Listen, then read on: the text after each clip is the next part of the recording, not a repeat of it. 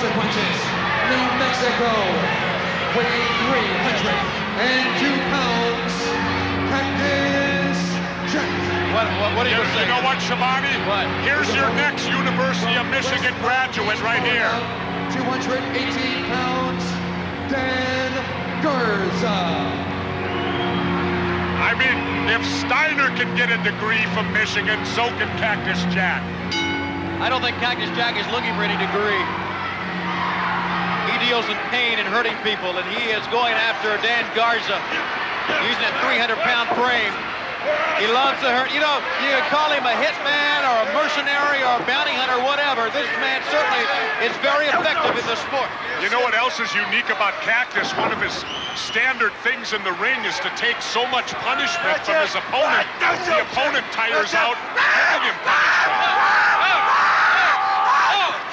Oh yeah, he's all there, ain't he, Shabani? You know, he's kind of changed his noises. He used to squeal like a pig, and now he's shouting. Just runs right through Garza. Who knows what goes through the mind, if anything, of Cactus Jack? In fact, Cactus Jack could probably graduate with honors from Michigan. I hope Rick Steiner's listening. There's a leg drop, and Cactus Jack's got to cover him. Ooh, and he picked him up. You know, we saw that last week with Big Van Vader. The same type of thing. It had no place then, it has no place now. I agree. I agree with that. If you got a chance to win, you take the win. An elbow, now look. He's biting the guy in the forehead. And he enjoys it, look at him. Oh my. How WCW can look at this guy and say, yes, we'll book him. We'll put him in this arena. He's a crazy man. He's a crazy man, but he wins. He wins. Well, I've told you before, Shabani, that's part of this business. You got to understand, every time you go in the ring, you risk getting hurt and you risk your career ending. Pick up, vertical suplex. And once again, he picks up Garza. Picked him up again, and again, I'll reiterate it. That's a mistake. I've seen it happen in all my years in wrestling. I've seen guys do that, and they end up losing the match.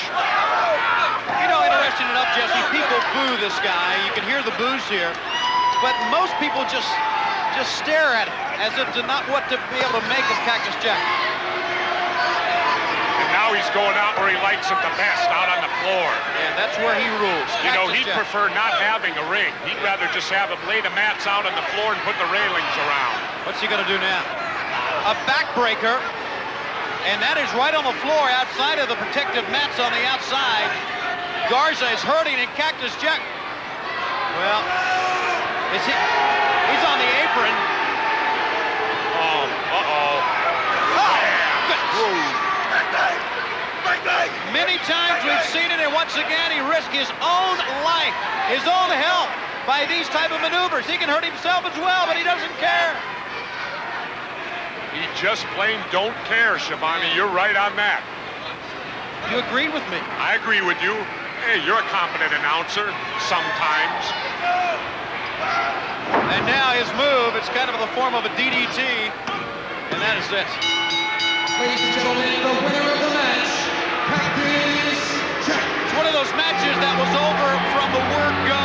And look, and now the referee has to really talk him out of doing anything else. He's a nut.